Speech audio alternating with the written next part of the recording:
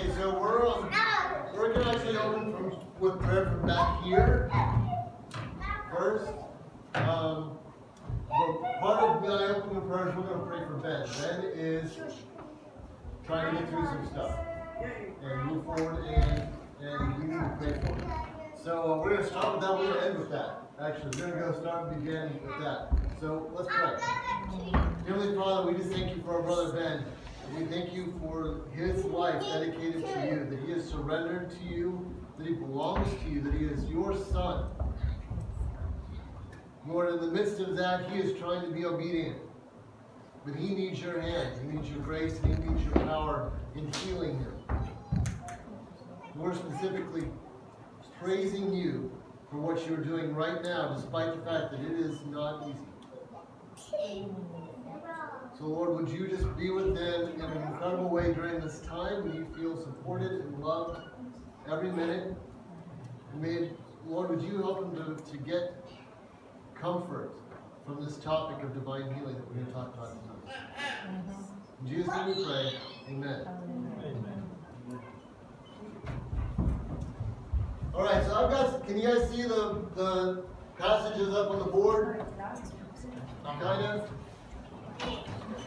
All right, let's go ahead and assign those as I get started. Cheryl, would you take the top one? And maybe Sam or Julia, would you take Psalms 103:3? And then Laura Lee, would you take Isaiah 53:4? And John, would you take Matthew 8? And Dane, would you take Mark 16? Eden, would you take 1 Peter? And Deb, would you take James 5? Now we can get to those. Alright, so as I go into this, we're going to be talking about divine healing. We have a doctrine about divine healing. But before I get started, I want to just give it a little bit of background. Last week we talked about baptism of the Holy Spirit and spiritual gifts. Instead of lumping it more together, I did the opposite. I tried to give context for specific kinds of gifts and different ways that God works. In the same way, when we're talking about subjects like healing, it can be tempting to just go to the Bible, find anything that says the word healing, and lump it all together as the same topic, or that God does it the same way every time, or that we're always talking about the same circumstance, and that isn't true. Different healing passages have different context. Different healing passages have different circumstances. And so lumping it all together blindly is not the right move. So as we go, we're going to get to that. But the first thing I'm going to do is I'm going to read the statement. This time I'm going to start with reading the statement. I'm going to we're going to read the passages that go with our statement. And then from that, I'm going to try to get a lot more specific about how healing works, what it is and is not supposed to be, and what we believe as a church about this topic. So here's our statement. In accordance with the teaching of Scriptures, we trust our Heavenly Father to protect and heal our bodies from sickness and disease. We believe that divine healing for the body, as with all redemptive blessings of God, has been provided for us by the atoning death and victorious resurrection of our Lord Jesus Christ. It is the privilege of all believers and is appropriated by faith in our Heavenly Father's unfailing promises. And then it gives passages. So the first thing we're going to do is we're going to look at the passages that are attached to this statement and see what those look like. So let's look at the first one. Okay, Exodus 15:26. And he said, if you will give earnest heed to the voice of the Lord your God, and do what is right in his sight, and give ear to his commandments, and keep all his statutes, I will put none of the diseases on you which I have put on the Egyptians, for I, the Lord, am your healer. Okay. So, that's a passage about healing. What is the context, though, of that passage? Obedience. Obedience to what? The law. Which part of the law? Statutes. The statutes from Exodus. So this is the part of the law that was given to the Israelites as they were leaving Egypt. This is in conjunction with the 10 Commandments. It starts with the 10 Commandments and goes on to a whole bunch more. Yeah, but they weren't given after that event. The first commandment was given in Exodus 20. 10 commandments given in Exodus 20. Okay, so let's look at it. Exodus 15. It's when they were at Mara Yeah, and the waters were bitter. the bitter waters. Yep. But isn't this, there's the blessings and then the curses, and this passage is in the curses in? I mean, it's included in there if you do these things, I won't. Yeah. Ultimately, we are looking at a very specific situation. God had just smote the Egyptians with curses, specific diseases. They had just witnessed curses against Egypt. And this is a promise that if they keep these statutes and regulations, that God will not do to them as God did to the Egyptians. That's Okay. not a promise for us. I would not say that that's a promise for the church. I wouldn't. This was a promise to the Israelites in this situation. He's trying to console them. Don't be frightened that I'm going to do to you to the Egyptians. I won't. But there's a stipulation: if you keep my commandments. Later, he's going to give a bunch of other promises like favor in battle and rain on your crops, and your children won't be stillborn, and you're going to have lots of babies, and there's going to be lots of promises that go with keeping the commandments. If we're going to say that God's commandments to the Israelites regarding health, we can claim those, then we have to take all of it. Yes.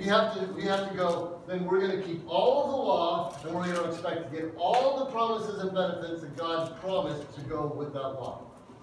If we're not going to do that, then it isn't our job to take the promises God gave Israel and apply it blanketly to the church. We can't pick the ones we like and leave out the rest.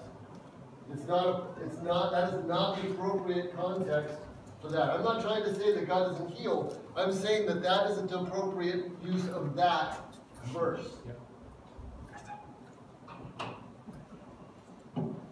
So when I talk about we can't take all of healing and lump it together in one category, that's what I'm trying to say. Not all healing and all promises of healing come in the same context. Let's look at Psalm 103. Psalm 103, verse 3. Yep. I'll go back to 2. Bless the Lord, O my soul, and forget not all his benefits, who forgives all your iniquities, who heals all your diseases. Excellent. Okay. This is more generalized. How does this contrast with the book of Job? What did God do to Job? Allow him to fall foul of sickness.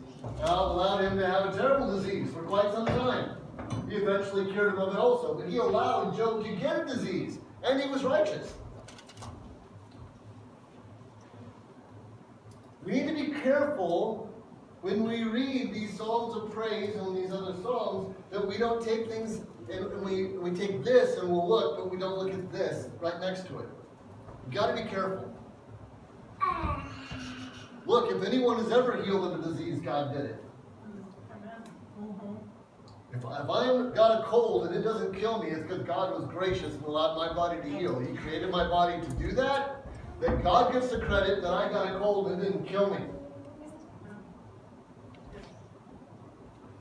It didn't say we never get diseases, and it says that God will cure them. And we're going to talk some more in James about some curing of diseases. How about Isaiah 53, 1 through 5? That's our next one. 1 through 5? Yeah, if you can do 1 through 5, that would be more better. More better. Who has believed our report, and to whom has the arm of the Lord been revealed? For he shall grow up before him as a tender plant, and as a root out of dry ground. He has no form of comeliness, and when we see him, there is no beauty that we should desire him. It is despised, or he is despised, and rejected by men, a man of sorrows and acquainted with grief. And we hid, as it were, our faces from him. He was despised, and we did not esteem him. Surely he has borne our griefs and carried our sorrows, yet we esteemed him stricken, smitten by God, and afflicted. Did I miss something? Oh, 5. Yep. But he was wounded for our transgressions, he was buried for our iniquities. The chastisement of our peace was upon him, and by his stripes we are healed. Okay. So this is a classic passage that is often used to identify that because Jesus suffered on the cross, I should be able to be healed. As it turns out, have you ever heard the term the prophets should be judged by the prophets? That means that we use the Bible to interpret the Bible. It's the very, very best way to interpret the Bible. It turns out the Bible interprets this verse for us. Who has the 1 Peter verse? Let's hear that.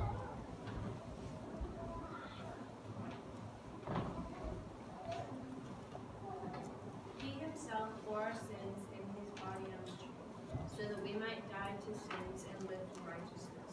By his wounds you have been healed. Okay. Did everyone hear that, or was it too quiet? Yeah, I didn't Okay. hear it very I'll say it really loud. That was 1 Peter 5. No, 1 Peter 2:24. Sorry, 2:24. Man, this is small. Woo!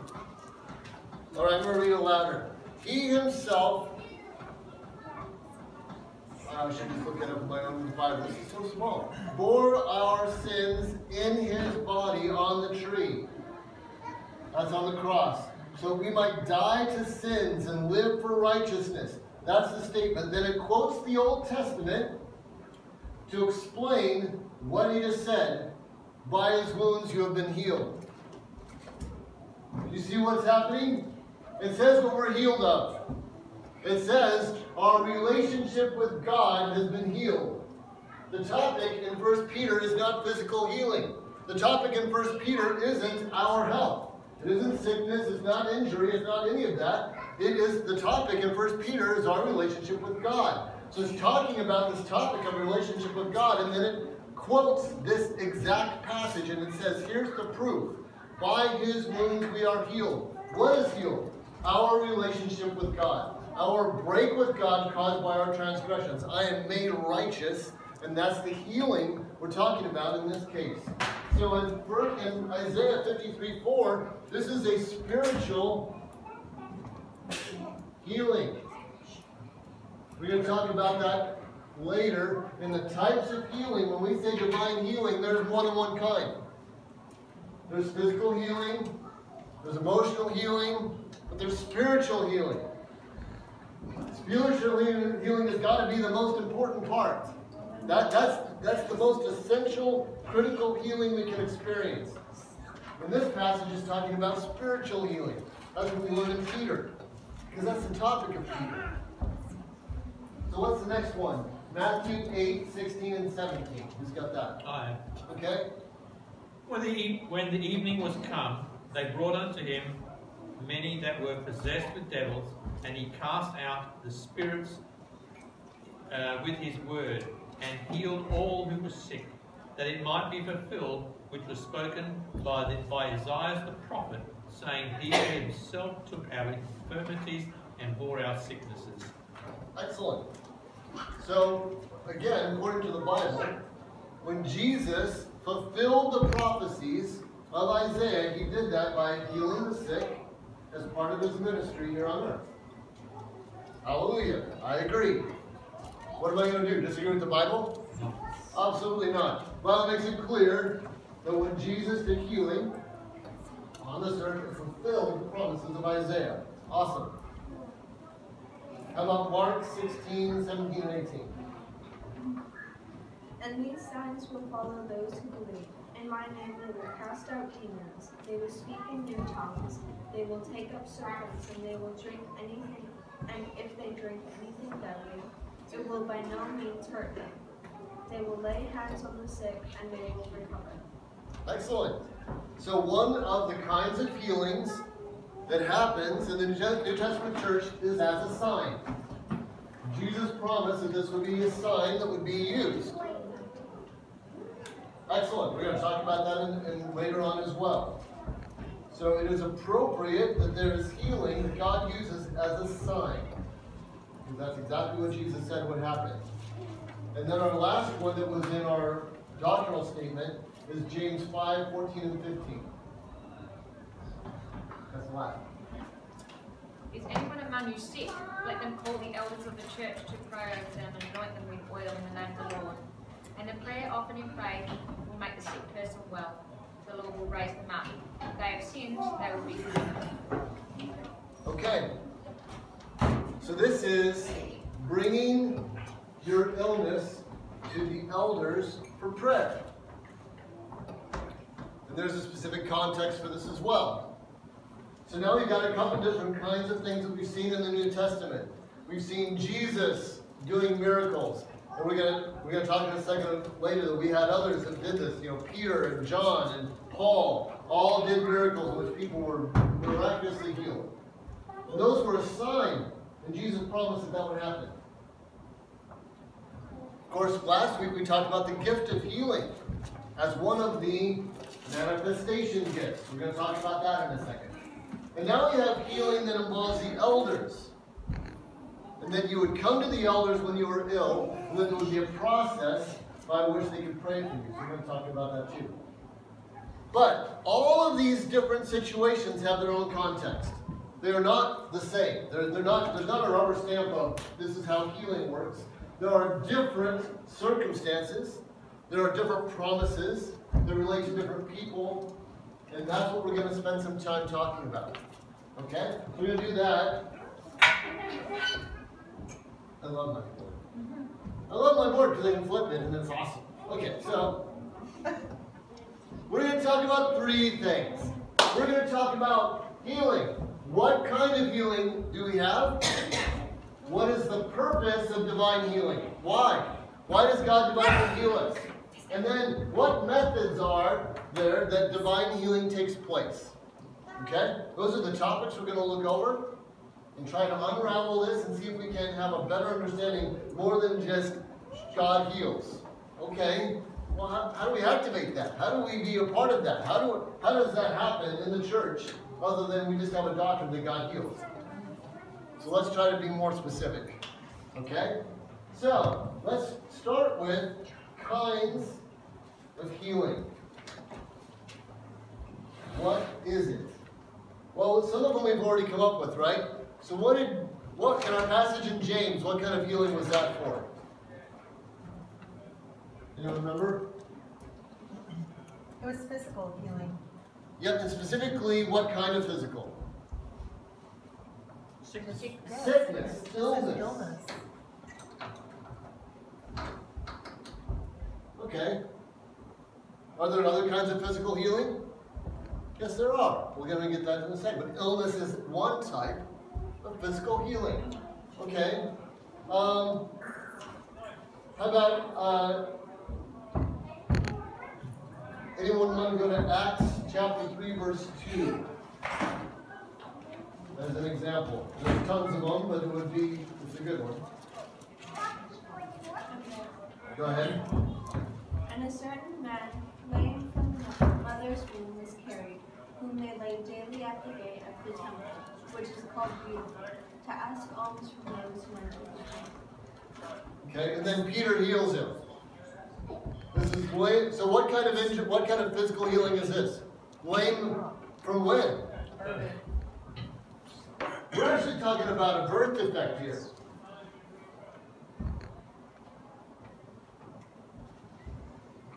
This isn't something that happened to you along the way. This is something they were born with. They were born broken, and God heals them of this thing they were even born with. That's a lot different than an illness. That's a totally different category of healing. He's physically lame, had been that way since the time he was born. That's pretty dramatic. How about Philippians 4:19? Which one? Philippians 4:19.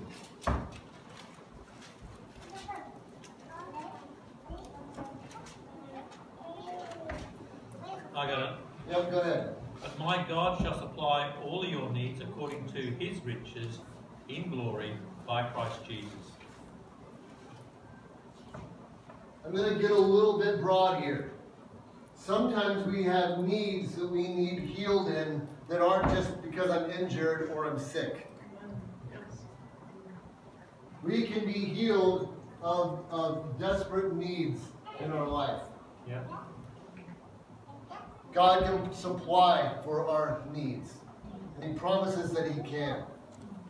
He can heal of abject poverty. He can heal of addiction. He can heal of all kinds of different things that we need healing in. That aren't just an injury by themselves. We already talked about James 5:16, didn't we? And that was... no, we didn't. Yeah, we did. Yeah, James 5:16 was physical illness. Yeah. Sickness. Yeah, so we already talked about that. How about 1 Peter 2:24? We did talk about that. By his stripes we were healed. And what kind of healing did we call that? Spiritual.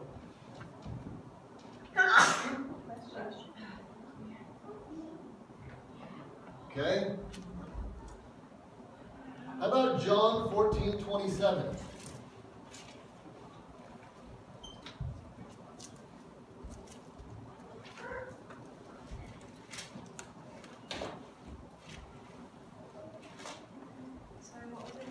John 14:27.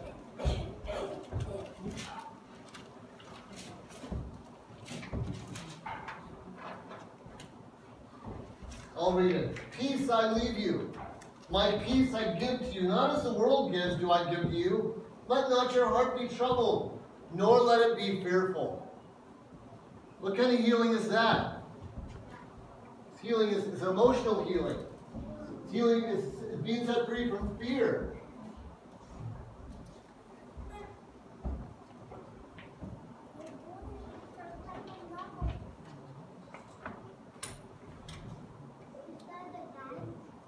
I'm going to go to another one, Matthew 11:28-30.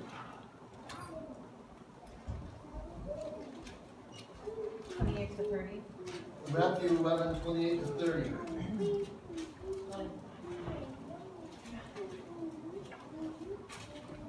Come to me, all you who are weary and heavy laden, I will give you rest.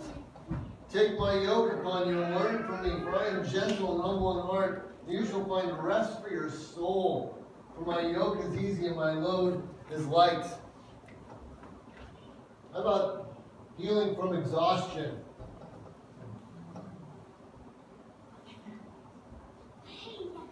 I don't think I spelled it right. Oh, awesome. Woohoo! I win. Okay. I could go on and on and on. The point I'm trying to get to here is that God can heal us from all kinds of things. And oftentimes, I'll be honest with you, our physical ailments are the least of our problems. Our physical ailments are whatever they are. And God, it isn't that God can't or won't heal those. But if we limit our idea of what God can heal to our physical problems, we're missing the greater extent of what God can and wants to heal in us. Divine healing means restoring us to the condition He wants us to be in. Divine healing means bringing us as a person, as a human, into the right alignment with Him so that we can be effective, functional, and work in the kingdom. So I need to be physically well to do that. I need to be emotionally well to do that. I need to be spiritually well to do that. I need to be a whole person who's functional so that I can work in the kingdom and accomplish whatever it is God has set before me to do. It's a comprehensive thing. It's a whole person thing, not just a physical thing. I want to say this because we can get trapped in a narrow perspective of what it is we think healing can be about and what God's capable of doing. Does that make sense? So God can heal us of all kinds of things. All of those things have in common is they're all the fruit of the effect of sin in it as well. Absolutely. And God overarches that, so anything. Perfect point. absolutely excellent. All of this is a result of the fall. All of the problems here came from our sin. And sin in the world, sin in our lives, the effects of the curse on our bodies. These are the things that came as a result. And God can undo the curse. Yes. He can. And we need to get our head around that there's no part of the curse too difficult for him to undo. Amen. I mean, if he got rid of my separation from him, that I can be his heir, that he can forgive me of sin, that we can be eternally reconciled and go to heaven, well, that's the hardest part. If he can do that, he can do any of the rest of it. All the rest of it's easy compared to that part. That's the hard part. So God wants to heal us and can heal us of all kinds of things. So the next question is, why? Is this important? Is it important to understand why God heals?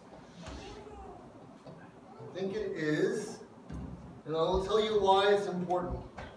Because it is very easy when we start talking about this topic of healing for it to become quite selfish. I want to be healed because I want to feel better because this is what I want and would make me happy. Newsflash, that isn't why God heals you.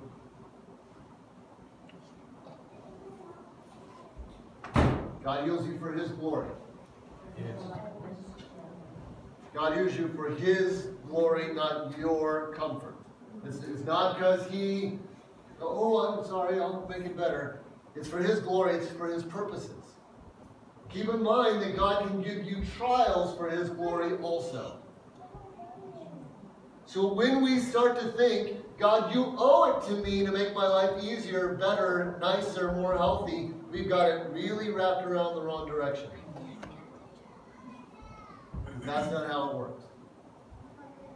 So it is important that we understand why God heals. We already read from Mark chapter 16, verses 17 and 18. What was the purpose in that, if you remember, at the end of Mark? The signs. As a sign.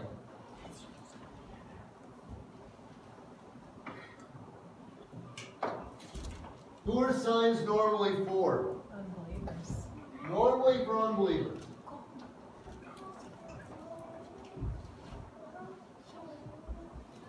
Now I'm going to give you a personal example from our lives of a thing that I think was a sign and not for an unbeliever. When we lived here many yonks ago, where's Mason? Not many yonks, just one yonk. Just yonks, okay. Just yonks. Yonks. Yonks ago. I'm looking at you, Mason. This is your word. Okay. Yonks ago when we lived here, my wife and I were struggling with some of the greater things that God is capable of doing. We come from a very conservative background, or we side. And so, in the midst of our struggles, Cheryl burned her hand. Now, when I say she burned her hand, she was cooking, and I'm going to make it shorter than she told me, but you know what boiling oil is like, right? Okay, when boiling oil splashes on your hand, it is not a minor burn. That's not in the minor category ever. Boiling oil is a no. Oh man. Okay, sorry. That's Southern America. That's Georgia talk. Georgia talk. No. Okay, that was American Southern for boiling oil. When boiling oil gets on your hands, it is a serious burn. Cheryl goes over to another person's house. Who the person is isn't important because I'm not trying to glorify them. They pray for my wife's hand, and the burn goes away. I mean, it goes away. Okay. Did that need to happen for my wife to be effective as a Christian? Probably not. She probably would have healed and gotten over it. I don't think that manifestation of God's power was essential physically for my wife to get on with being a mom or being a wife or doing stuff in the church. What did God do in that moment? Woke my wife up to, well, God can do this after all. Strengthen her faith and her belief. It strengthened her. It was a sign to her to go, ho, oh, God did that. God just did that. So it can be a sign to unbelievers, but it can also be a sign for our faith, for the strengthening of our faith. God provides signs from time to time, specifically for the strengthening of our faith. He does that. You don't get to pick when he does that. I'm going to get to that in a second, under what method. We're going to get to that in a second. Okay? So that's one of the reasons that God heals, is for a sign, either for unbelievers or to believers, to strengthen our faith. Last week we went over this passage, 1 Corinthians chapter 12. 1 Corinthians chapter 12. Verse 7, and then I'm going to skip to verse 9. If you were here last week, you're going to recognize this passage. I'm talking about spiritual gifts. 1 Corinthians chapter 12. I'm going to read the two. You tell me what the reason for this healing is. But to each one is given the manifestation of the Spirit for the common good. To another faith by the same Spirit. To another gifts of healing by the one Spirit, and so on. So what is the purpose that's listed there? The common good.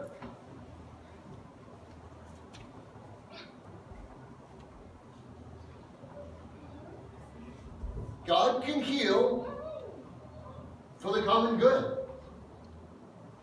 God can heal simply because he wants to bless you, and it's for the common good of the congregation, and he does it. That is one of the purposes behind God healing. That's what it said right there. That the purpose of these gifts was for the common good. And then it lists healing. Of course, it also means that the other gifts listed there are also for the common good. That the reason for these gifts is for the common good. It is to edify all of us. It's something that God can do through us, for each other. It is awesome. And the more we see God work through us to each other, the tighter this community is going to get. We're going to reach a whole different kind of codependence. And that's a bad word, codependence, okay. Godly dependence? I don't know. Whatever the right word is, we're going to reach a whole new level of interacting with each other. The more and more we find Josh meeting my needs because God's working through Josh, or me meeting Sam's, or Cheryl with Julia, and so forth and so on. So that's the reason.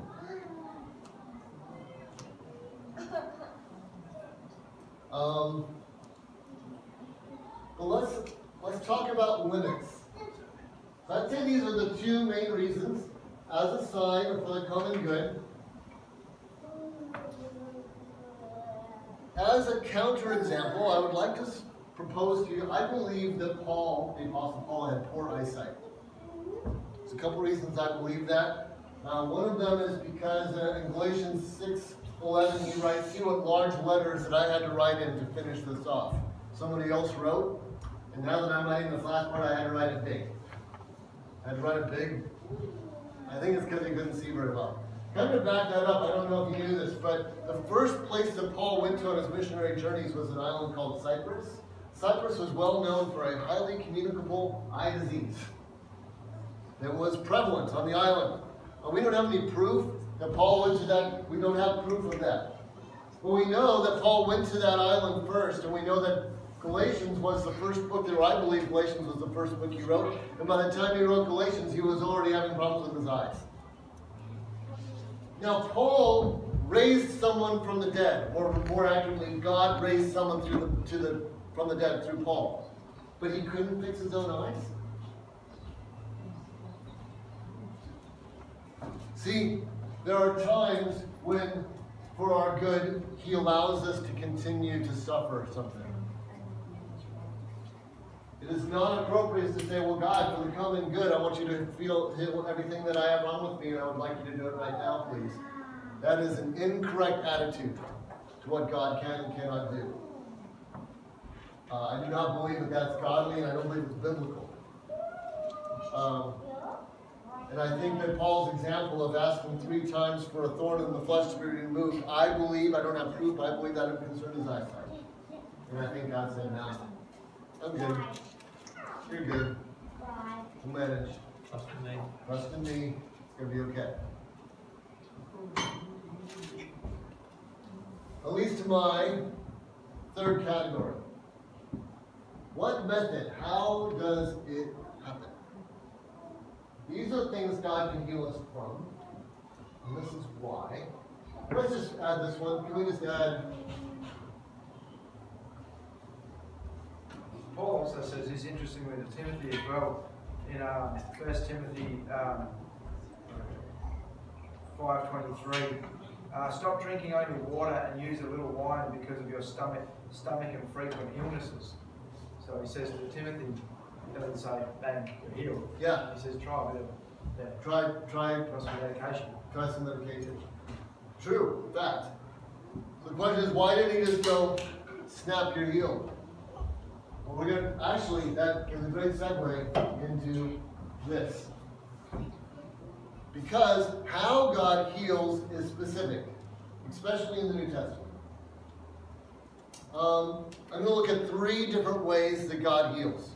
Okay? 3 ways.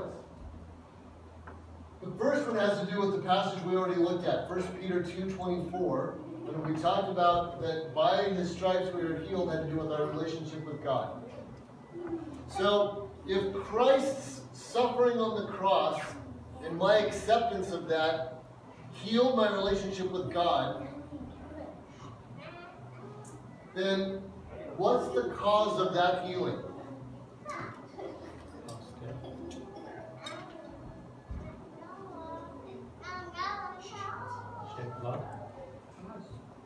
There's things that Christ provides. Finished works.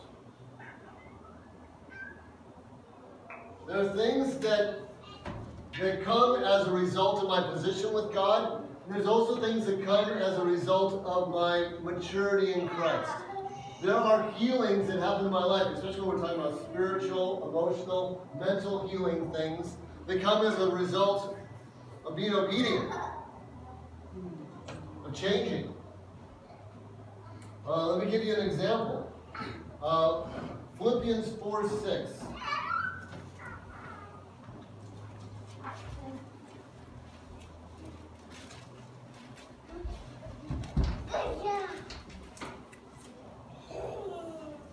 I don't know about you, but I have needed healing from anxiety from time to time. Have you ever needed to be healed of anxiety? Okay, here's the prescription for healing from anxiety. You want to know how God says to do it? It's right here in Philippians 4:6. Here's what it says. Be anxious for nothing, but in everything by prayer and supplication with thanksgiving, let your requests be known to God. And then the peace of God, which surpasses all comprehension, shall guard your hearts and your minds in Christ Jesus. And then he goes on and says, finally, brethren, whatever is true, honorable, right, pure, lovely, good repute, excellent, worthy of praise, let your mind dwell on these things. You want to be healed from anxiety? There's your prescription. Christ will provide it in our obedience. He's told us what we need to do to be cured of anxiety. We need to do it. We need to be obedient in that. In this particular case, there's no other eaterment here. God will provide. God can heal us direct.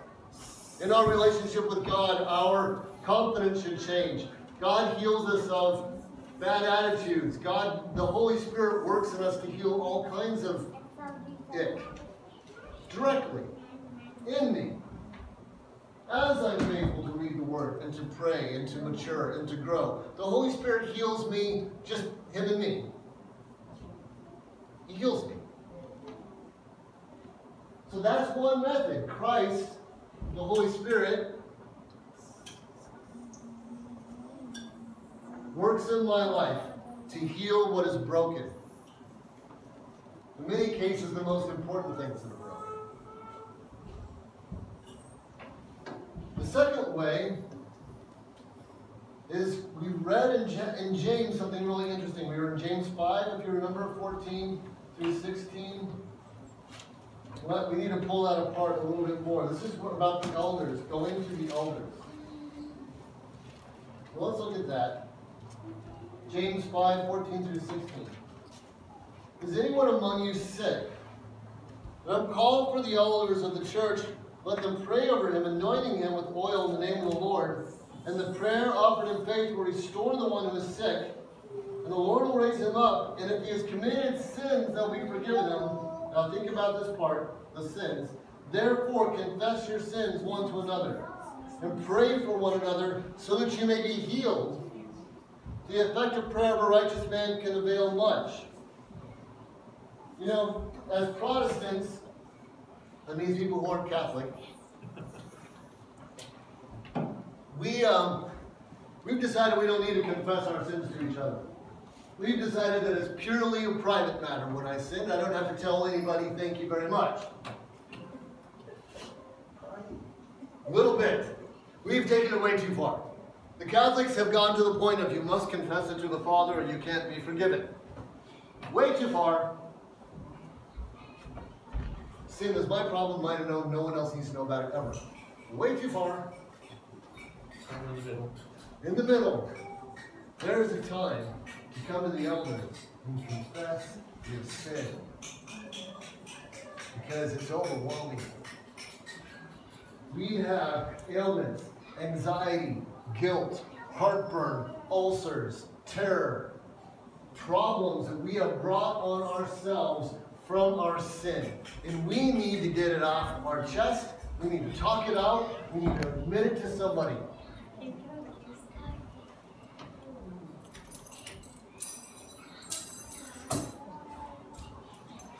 We need to tell somebody. And in telling them, they can pray for us. And they can walk alongside of us. And we can get assistance, and we can get help, and we can get prayer, and we can get someone who loves us, and we can move forward. Because some of our physical problems is due to the internal turmoil of our own sin, our own mistakes. We are capable of damaging ourselves with our sin. Is that the way God would say, we can confess our sin in His face, but He doesn't forgive us for our sin?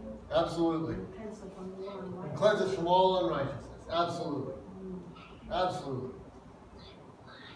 In fact, we learn, I'm not going to go there, in 1 Corinthians 11, 28 through 30, it says, your sin can kill you. You can sin till you die. The context of this passage in James of being healed from this illness is this. I'm the one who's sick. I know I've got a problem. I go to the elders, and part of this is a confession of where I'm at. And I'm being open and honest about where I'm at. And they're praying with me, and in the midst of it, I am healed of the illness, of the yuck, of the mess I am in. It's initiated by the person who's sick. And they come to the elders not just for physical, but for spiritual healing. This can be both, because the one can cause the other. So the method here is the elders, and the cause, or the person initiating, is the person that's sick.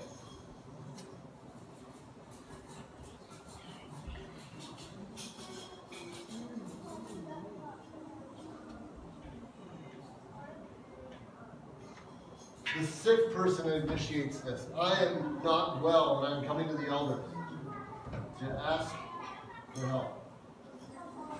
Okay?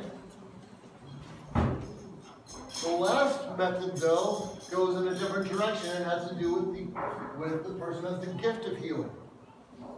We talked about this last week. We talked about the manifestation gifts. Okay, and healing is one of the manifestation gifts. Let me tell you how all of, I can take you to a specific scripture, but you're going to go with it. Trust me, I think you're going to be able to follow me. If we go to any miracle in the Bible, this is how it goes. There's a need. God gives an instruction to his servant. The servant obeys the instruction. God meets the need. God gets the glory. We can see it in the Red Sea, right? The children of Israel trapped between Egypt and an ocean. We got a problem. There's a need. God says to Moses, hold the stick over the water. That's a pretty silly thing to do when there's an army behind you in an ocean, but okay, fine. You want me to hold the stick out over the water? I'll hold the stick. Ocean parts. People go across. God gets the glory. This is the model of all miracles in the whole Bible. It doesn't change when we get to Peter and Paul and John and Jesus even. Every single one of them is the same story. There was a need. God spoke to the servant and said, you do this. And they do it.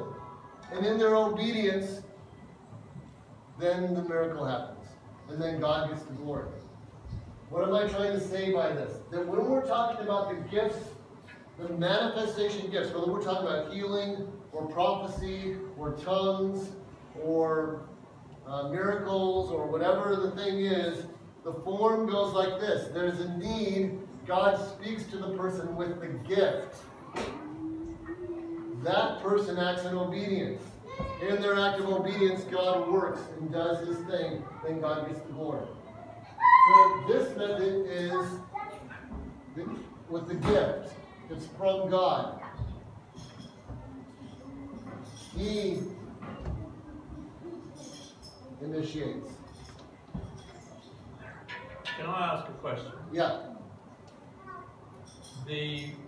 There is one case that doesn't apply. It says the woman with the issue of blood, because Jesus said that it's your faith that has made you whole.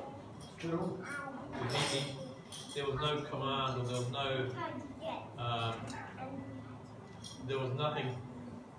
well, I mean, Christ was the healer, yeah, but he wasn't given a direction. She just appropriated the healing. Yep, that's a weird example.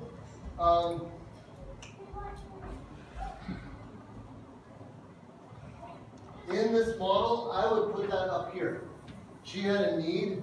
She was obedient to what God was saying in her life to do. She acted in faith to reach out. And God responded to her faith by meeting her need as she did directly.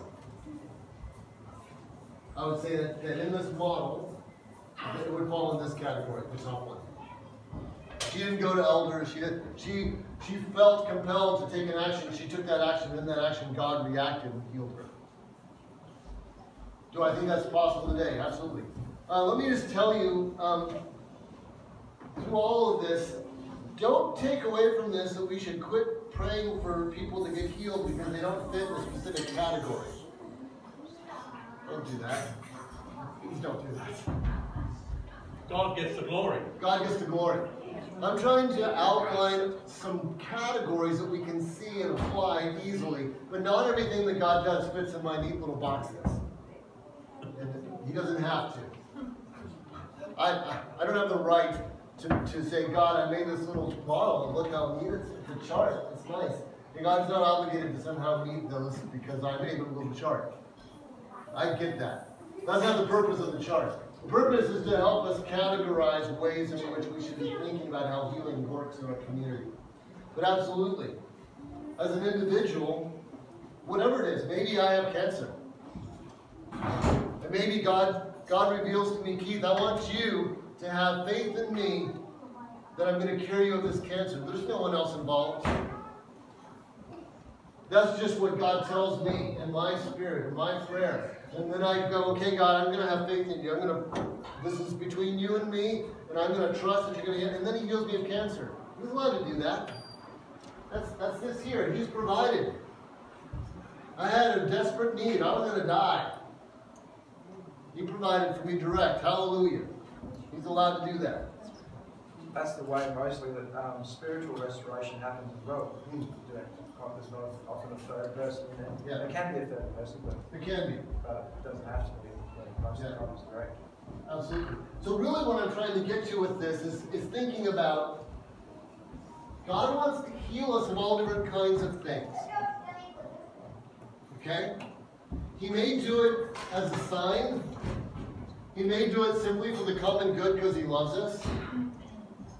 He always does it to glorify himself. It's never for our glory. And then when we're thinking about methods, we should be thinking sometimes this is a between me and God thing. And that's how the healing, whatever kind of healing it is, that's how it's going to work. Sometimes we need to go and confess. Sometimes there's a problem in our life that we need to get rid of. Sometimes we've got a mess, and until we go get help, we are never going to get any resolution. And we need to humble ourselves. We need to get rid of my pride and go talk to people that can help me and ask for help. And that's the spiritual authority issue. That's why you're going to the elders, because you're staying in your spiritual authority. You're staying in what God has provided for your church family, and you're going to people that you should be able to trust spiritually, and you're talking with them about your issues so that they can be obedient to God and find a solution. And other times, there'll be a person that God has gifted with healing that's going to be motivated by what God's telling them, and they are going to act in obedience, and healing is going to take place. Because that's the gift and the role and the path that he has for them in their obedience to God in the body. Does that make sense?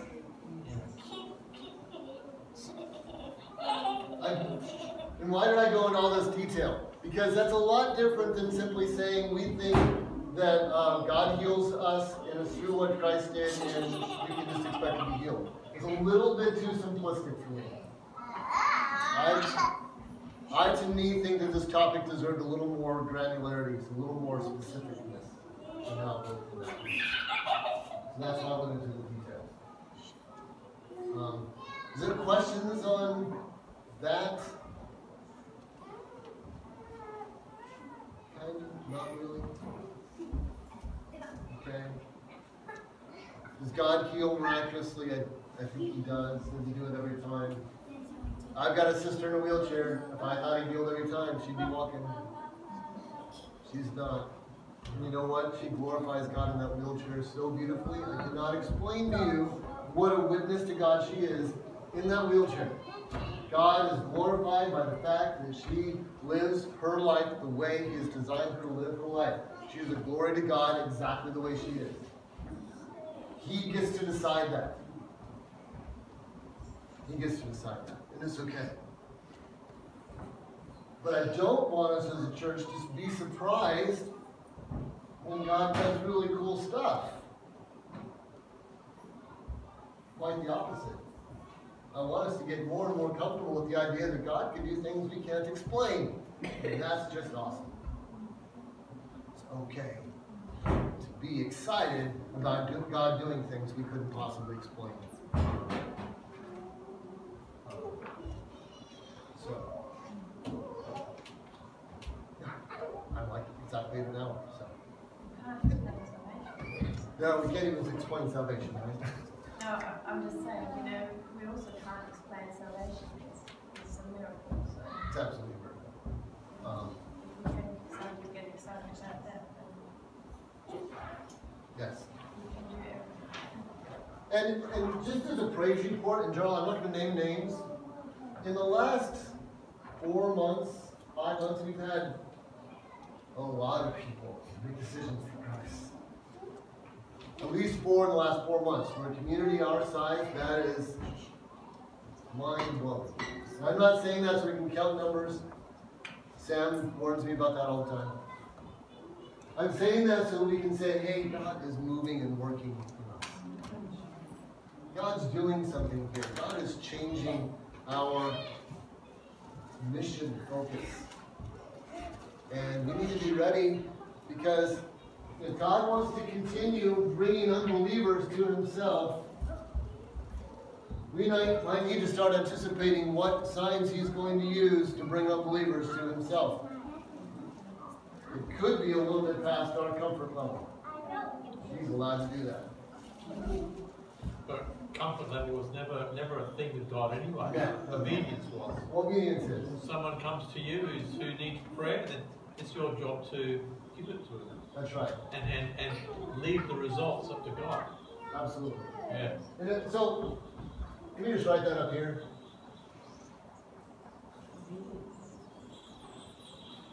That is the method. Different directions, right? Obedience to God directly. Obedience to go to the elders. Obedience to hear what God asks us to do and to pray for someone in faith even though that's scary.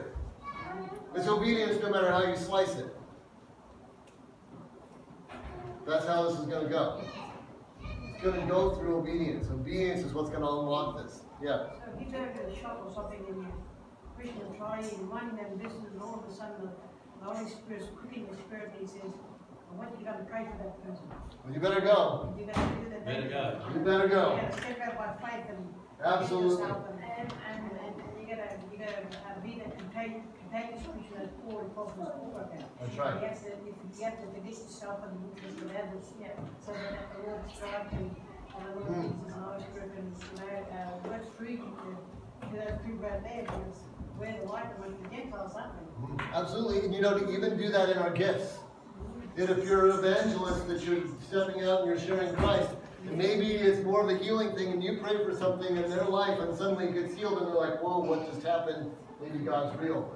Who knows what it is God's asking you to do, but he's going to do it according to how he's gifted you to operate. Yeah. And so, but we've got to learn to start taking risks, that when we hear that still small voice, we don't go, oh, that's stupid. But that's embarrassing. No, I don't have time for that. Look, I've got to be somewhere in 15 minutes, and if I did that, I'd be late. We have got to shut that down. Yes. So it's Start just recognizing that when God asks me to do something, it's time to do what he asks me to do. Yeah. Sometimes when me and my sister back in Canada, we got on the street and we used to go and see some people and where we're going or whatever, and the Holy Spirit will quicken us. And they began to pray for the person because we don't know what's going on in their life, and all of a sudden you're praying with them, and by your faith, they've been healed by you, and they feel better, and when you see them a week later, they feel better, just like your faith. All glory to the Lord, we say, we don't say that. We don't take it to ourselves, we say what we say tonight. Yes. All glory to the Lord. My sister was at a train station.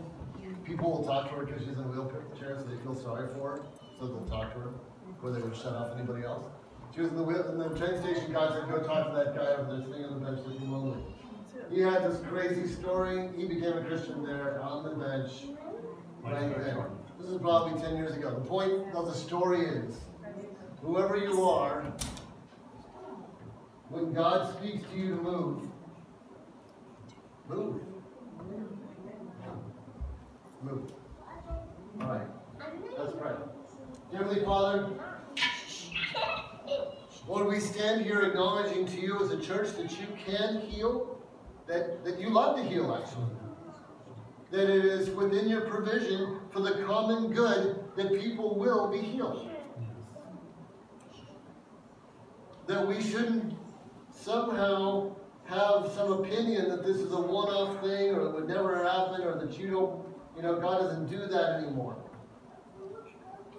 God, you heal. But Lord, would you take our blinders off to the kind of ways that you heal, maybe even to the most important ways that you heal. That most importantly, that you need to heal people spiritually. You need to heal their relationship with you so that they can know you, so that they can be your sons and daughters, so they can be adopted by you, so they can be part of your kingdom. Even outside that, we have mental problems, we have emotional problems, we have relationship problems, we have confidence problems, we have anxiety problems. And Lord, we need healing from all those things. Yes. And in addition to that, Lord, we have physical needs.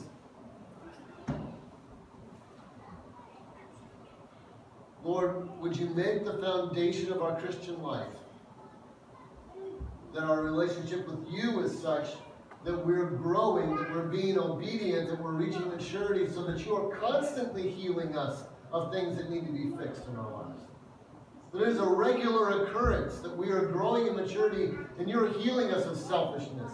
You're healing us of anxiety. You're healing us of doubt. You're healing us of all kinds of things because that's our growth in you, part of our sanctification, part of the Holy Spirit's work in us to change us. Lord, it's something that we don't practice very well at all. Would you, or if we're wrestling with a deep spiritual need, if we are in a sinful situation, if we can't break free, and we know that it's hurting us, maybe it isn't hurting us physically yet, would you make us bold enough to go tell someone so we can get help? Would you kill our pride? Would you humble us so we'd be able to go and say, Keith, I don't want to tell you this, I don't want to ever have to tell anybody this, but here it is. Blah. Lord, we need to start being more transparent with each other with our struggles. And Lord, we might be surprised at what physical ailments we have that are tied to our sin. We might be shocked at what you heal in our lives when we get rid of some of the sins. Because we may not know the things that we're suffering that are tied to the habits and the attitudes of our sin in our lives. So would you quicken us to deal with it one way or another? And lastly, Lord,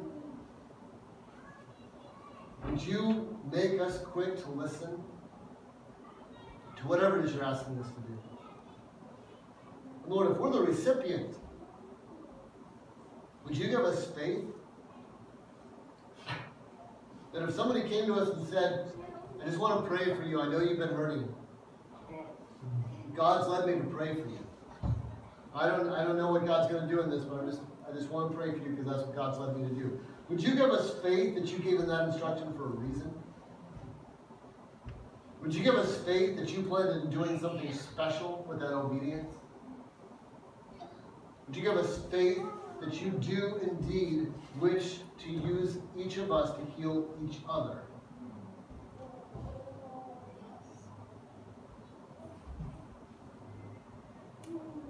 So that we would both be good at doing it when you ask us to do, but also receiving it when it's our turn to receive.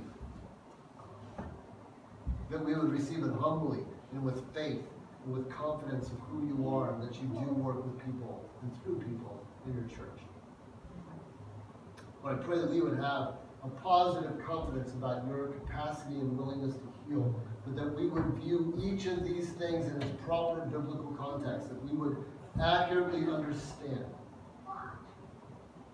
how you work, how you do what you do, and how your promises are.